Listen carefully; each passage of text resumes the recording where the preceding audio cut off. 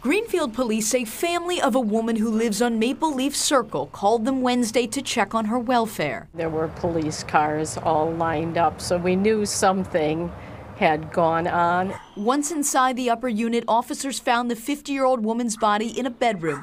Tonight we're learning from the medical examiner's report she's been identified as Jamie Ward and may have been dead for 2 weeks.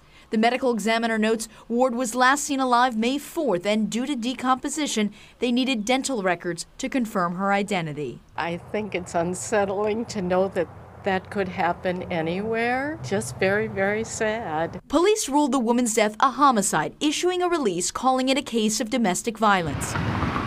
Officers say they tracked down her 48-year-old husband Wednesday night along Highway 100 in Franklin, where a standoff ensued. The neighborhood near Rawson was put on lockdown. Yeah, it's real scary, especially when you have the little kids running around the house and outside in the yard. This woman took these photos of the tactical team making an arrest. They blocked off the Highway 100, and then me and the kids were in the back, and SWAT was walking through our yards, and we came out, and there was a man in a silver car, and he was putting his hands up and crawling down on the ground. Greenfield police say first-degree reckless homicide charges could be filed as early as next week. In Greenfield, I'm Hillary Mintz, WISN 12 News. Investigators with the medical examiner's office tell 12 News they have determined how the woman died, but they are not yet releasing that information right now.